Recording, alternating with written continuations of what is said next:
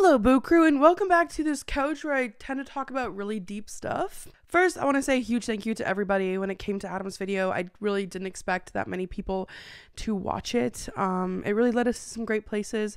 We ended up in Utah, and Adam got a lot of help. Did he get COVID? Yes, but we're out of those woods now, so there'll be an update video on all of that very soon. Today is a weird story. Obviously, you're seeing the title of this video, and you're thinking, what are you talking about? I find it so weird that people don't ask me about my TikTok username a lot because, as we know, it's Celina SpookyBoo, and I really don't produce spooky content. Unless you're like a really true deep fan who's seen the podcast and stuff like that, you're probably wondering, yeah, I never really thought of that.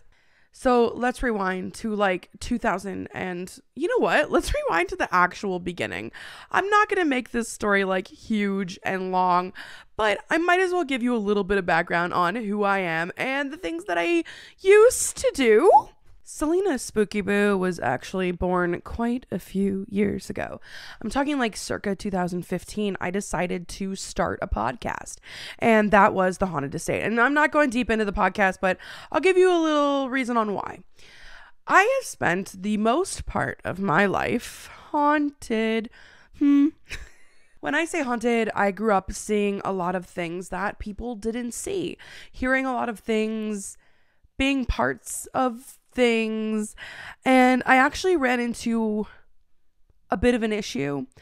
The only way that I can really explain it in a way that people can understand, you know, in the Conjuring movies when Lorraine keeps seeing like the nun and that's like the demon that keeps showing up type of thing. I had one of those situations. Actually, the first time I ever told the public about that was in that first Sam and Colby video that I was in. And by the way, coolest dudes in the world, and I just feel like they really saw me for who I was and made me a little bit more confident to tell you guys exactly who I am and what's happened in my life. The exorcism was not on me, but I was a part of it because I was a part of a team. When I hit my late teens, I'd spent so much of my life dealing with ghosts, and I'll give you like a tiny bit of a story. Like I'd be at a party and a voice would come into my head and I'd be like, okay, I know this is definitely a spirit. I'd be like, this is my granddaughter over here. Please tell her this kind of thing. And I do not claim myself to be psychic. Yes, sometimes I hear things and I see things, but I don't get to choose them. I don't get to see them like, you know, there's psychics out there and they're like, yes, there's 4 spirits in the room and this is happening. That's not what I have. I called myself the home reader. And my first book that I ever wrote was kind of an accompaniment of the podcast, and it's called The Home Reader. Because for me, when I go into haunted locations, I can do this very strange thing.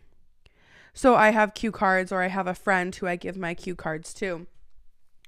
And I walk around, and I'll stand in a spot, and I kind of do this weird dissociation. And I start seeing through my literal eyes and kind of my mind's eye a different point in time. So I will see memories and I'll smell smells that could have happened, and I'll see people and things kind of like a residual haunting. A residual haunting is, you know, something that's repeating itself over and over and over again. So say every morning at 3 a.m. you hear boots go down the hallway. That's a residual haunting. It's not an intelligent haunting. It's almost like a video of a memory in time that's going to just keep rolling over and over and over again. But for me, I see like the residual memories and things that happened in places, along with sometimes hearing and seeing things. So when I first went into college, I was in police foundations. A lot of people don't know this, but there was this paranormal kind of study group in the town. I don't really want to disclose what it was all affiliated with because I don't know if they're not together currently now, and there's a long story there. I had a lot of tests done on myself, and it was very interesting. Like tests where they would show 3 cards, and then the person would go behind and they'd choose a card, and I would have to tell them the card that they chose. So it was a heart, a star, and a letter H. I know that's very weird. I don't know why they chose that. So the person would go behind. We did it 20 times, and 19 times I got it right. which blew my mind, because to me, I spent so much of my life trying to validate these feelings. And you know how weird it is to go up to somebody at a party and be like, I know you're totally hammered, but your grandmother wanted me to let you know that that pink robe that you wanted is in the closet in the orange bedroom. Like, things were so specific. So while I was in college here, I kind of linked up with a group. I wouldn't say a group. It was a pastor and an exorcist. He came later into play. His name was Costel. He's from Michigan. He is still alive. Unfortunately, the pastor I did work with had passed away. It was weird. Before I was coming downstairs to tell this story, Adam was like, "Are you sure that you want to like put this story out there?" And I was like, "It's in my book. I told it on my podcast. Why not tell?" He's like, "Yeah, but then like everybody's going to see. Everybody's going to know about it." But the thing is, my thing with you is that I'm 100% genuine about who I am. And why doesn't anyone wonder why I'm spooky boo? Because my whole life has been so spooky. There is a very serious side to me. A side that you guys don't see. And when it comes to the paranormal,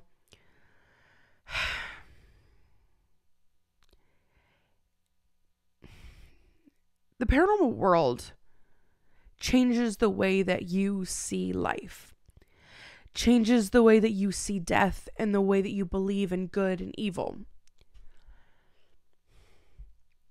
When I started working with Costel and Pastor John, everything I'd ever wondered about myself and I put forward was validated. We worked on cases that were blown away. People would reach out, you know, to these like figures of God and stuff, be like, "I don't know what to do. I think my kid's possessed." And I didn't know what I believed. Of course, I'd seen the movie The Exorcist, but did I believe that like these crazy, unbelievable things could happen? Not really. I was like, this is movie magic. And I'm going to tell you, most of the time it is movie magic, but things do happen. We have been on a lot of cases, but the first one was the big one. I was asleep one night and I had received a call, and it was like, I want to say like 4:45, and it was his pastor. And he said, "Hey, I linked up with this group. They told me about you. I've been through all your files. I really would like your help." Because for me, when I go into a place, interesting story, buying a house for us was very difficult. Because I would go into these houses and I would feel the energy that had been there, the dark and the light and the things that had possibly happened in these rooms and these memories and why the house was being sold. And it was just, we went through like 40 to 70. I know it's a big difference, but this was a long time ago. We went through a lot of houses till we found this house. And the energy here was very nice. But if I walked into a place and there was a really bad thing, the darkest I think I'd ever seen was like a gray, and it's like a cloud that hovers at the ceiling. But again, it's not like I just walk into anywhere and it's there. Like I need to go into this weird state where I kind of disassociate and then I can see it. I get this call. I'm kind of like, what is going on? I end up calling the group. They're like, "Yes, verified. Like this is a thing. There's a bit of an emergency going on." I'm like, okay, this is wild. So I'm going to name these girls different names. Let's call them Abby and Jennifer. So Abby and Jennifer had inherited their grandmother's house after she passed away. They were living with her, going to university in Toronto, and she passed away about a year into their education. They did what any, 19, 20-year-old girls were going to do, and they started to party and they started to have fun and they get super drunk and they'd hook up with boys. And the house really kind of fell apart when it was really like the grandmother's pride and joy. She had left it to her granddaughters, which created a lot of an animosity. Animosity, is that the word?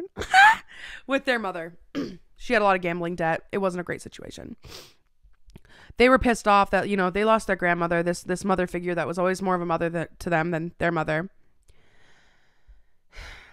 And they wrecked this house. They were partying. They had boys over. They had a really crazy time. But one night, a really bad thing happened.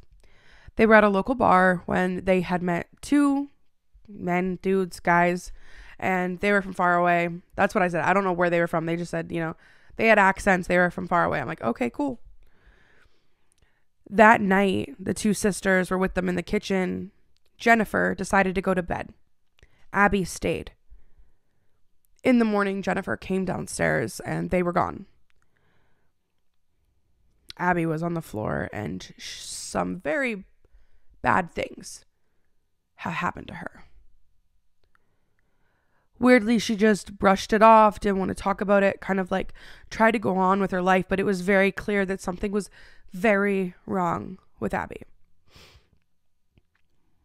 When it comes to the paranormal and all those kinds of things, it's such a delicate balance with mental health, because so many mental disorders and stuff like that are influenced, or I don't know the right way to say this without getting in trouble, but you know, a lot of eccentric people will claim ghosts and claim demons and stuff, and that's why I don't talk about it publicly, because I have a hard time when someone says that is absolutely not real. And I've seen it. And believe me, I don't want it to be real either. I was living a great life knowing that these kinds of things didn't exist and only lived in movies. But a very bad thing had happened. And very quickly, Abby started to change. She stopped showering and she stopped going to class. The girls had this big conversation that they were done with that life. And they wanted to go back to being like their grandma's girls and going to school and getting good grades and taking care of her house. So they cleaned up that whole house that weekend after the bad thing had happened. But something was wrong with Abby. The way they explained this one night really gives me shivers to my core at this time. They were going to watch a movie, and it was a couple days after they were cleaning, and Abby was taking a garbage bag through the kitchen. And off the kitchen was a big bay window that overlooked a garden. It was a circular garden, and their grandmother loved this garden. It was full of flowers and all these like heirloom bushes that had been around forever. Forever. Abby's in the kitchen, and Jennifer's on the couch, and she can see her. She walks into the kitchen with the garbage bag. She stops. Dead stops. Stares out the bay window. Jennifer can see her like from this side, staring out the bay window. She's like, Abby, Abby. She's not snapping out of it.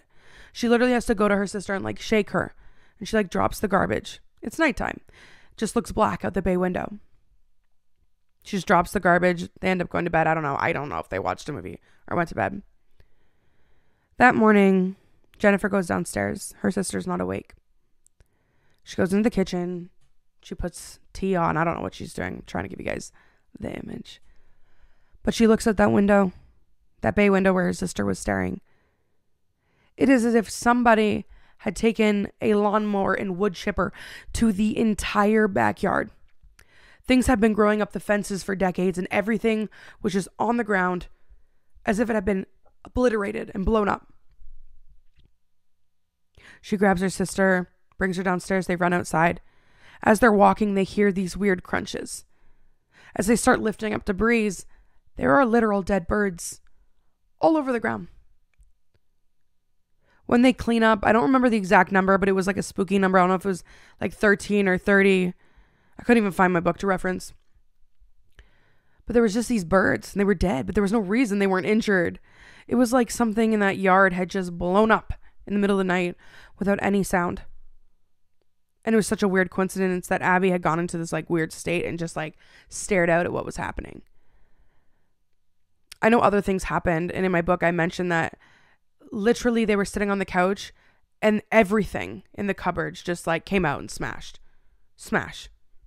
And they had called their mom, and their mom was just like whatever and wasn't helping them.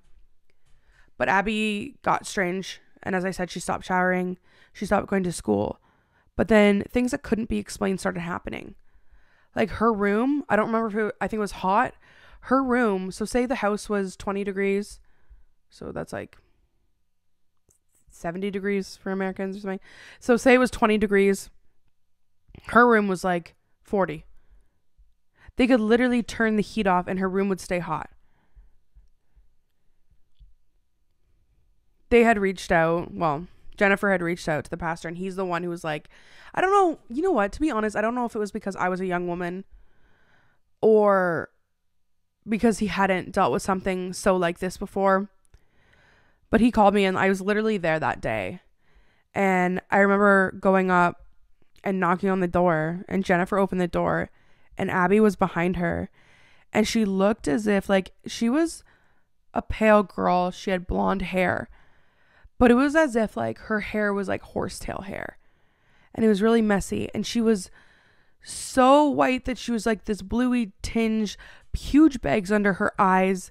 She smelled horrible. So sorry if you're watching this.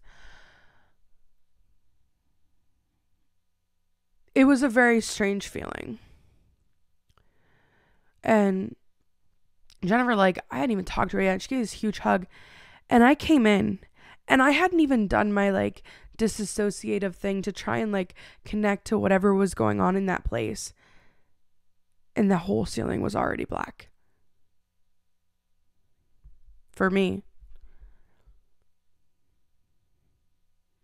I remember that night after meeting the pastor, we were sitting in the living room, and he's like, I explained what I did, and I was so uncomfortable because like I had done this with friends, and like I've done a bunch of cases on my own and with friends and stuff like that, but this was my first time feeling like, damn, this feels like a movie.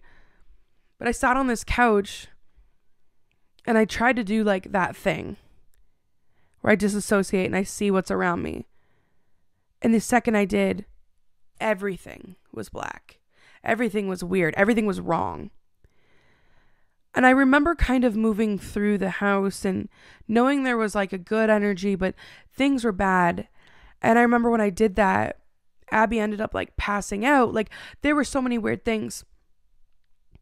So Costel ended up showing up, and we were going to prep for the exorcism. It's so weird to talk about even now. Like I'm telling you, like this was quite a few years ago now.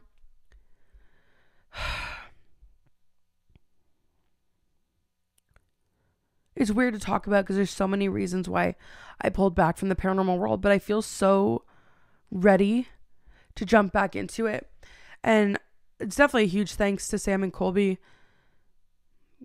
If you go deep in my YouTube channel, like I used to go to haunted hotels and I do stuff, and I think it was really like inspired by a lot of those YouTubers who did that in the past. And I just like, they gave me the opportunity to kind of do it again. Cause like I said, I stopped because I got too close to something.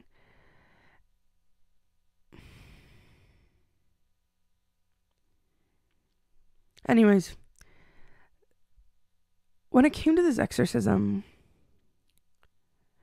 it was such a unique circumstance. We went up to her room, which I'm telling you right now was hot. We put her in a chair, which was weird, tied her ankles and her wrists down. She was fine. She didn't want to be how it was. She wanted to be better. It's like flashes in my mind. I'm not going to waste time telling you all the ins and outs, but the parts that freaked me out and showed me how real things can be. Costal was behind her and holding her shoulders down, and he was like reading scripture and talking and casting out and stuff like that. And the room went from hot to cold so fast. And I remember just knowing it because I got goosebumps. And I was like, ooh, I'm spooked, but I wasn't. I was freezing. And having this shared experience with a bunch of people was bananas. And that's a weird word to use. But he was doing this. And what scared me the most was she started talking. But there was more than her voice. It was like 3 people were layered saying the same things at a fraction of a second slower than each other. And it really wasn't working. Like you could tell it was happening, but we were like 3 hours into it. We had taken breaks. We kept going for it. So it got to this point, and she kind of like stopped breathing and was like doing these really weird faces. It was so strange. And her sister, Jennifer, got down in front of her, put her hands on her knees, and we're just like screaming in her face. Like, you got this and blah, blah, like screaming in her face, had moved away from the whole God aspect of of things. It was just like, no, and I love you, and this is not going to happen. This is not going to take us out. And I love you, and this is going to happen. And it was within a second, everything felt different. It was like everything was building. Like, it wasn't even like there was background noise, but it all stopped and everybody kind of backed up at once. And I think at this point it was literally like 4 o'clock in the morning. We literally took Abby, put her in bed, and Jennifer, me, Costello, and the pastor went downstairs, and she made us like tea and crumpets kind of thing. And we were all just talking about how insane that was. And we hoped it worked. A couple hours later, shower goes on. And we're like, oh my God, she's up. She comes downstairs. And I had not seen this girl. This girl, you know, was tan and she had pink lips and she was so beautiful. And she did not look like that girl I had met 12 hours, 20 hours earlier.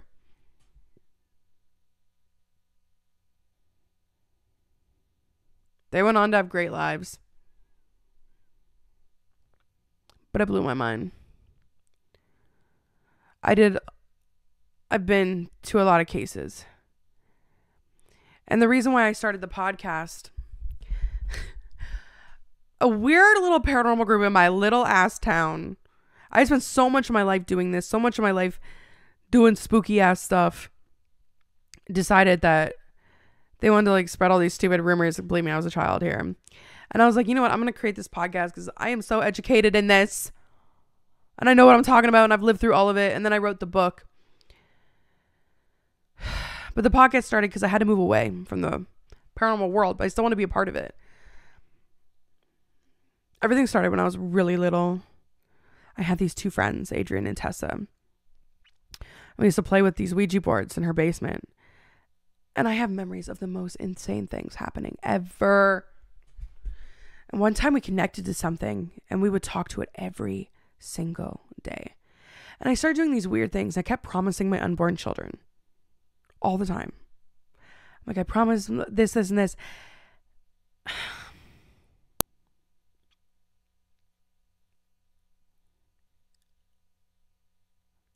We all did.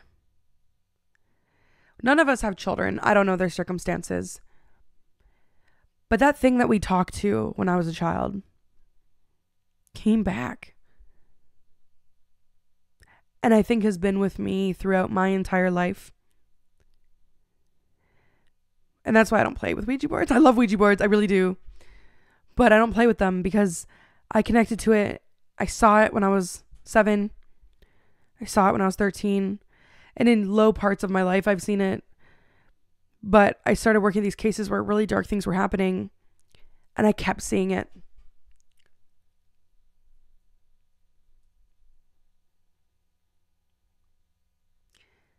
I don't know if I can talk about the big scary. I don't know if I'll ever be able to talk about that. But I haven't seen it in a very long time. I don't know if it's maturing or getting older, or maybe there's enough time between us, or maybe I'm just a stronger person. But I want to do more spooky stuff. And I don't really want to like go to hotels and stuff. I want to connect with people, do a YouTube series. Did you hear that? Do a YouTube series where I literally go to people's houses and see if I can connect. Help people that are actually dealing with something that's affecting their daily lives. Anyways, this was spooky and weird. I kind of talked all over the place, but I'm gonna be honest, I was nervous. I hope you enjoyed it. If you like it, smash that like. Please don't forget to subscribe. Always tell me the kind of videos you want. I have lots of reaction videos coming up for you guys, and I hope that you love it. But Boo Crew, stay spooky. Stay you.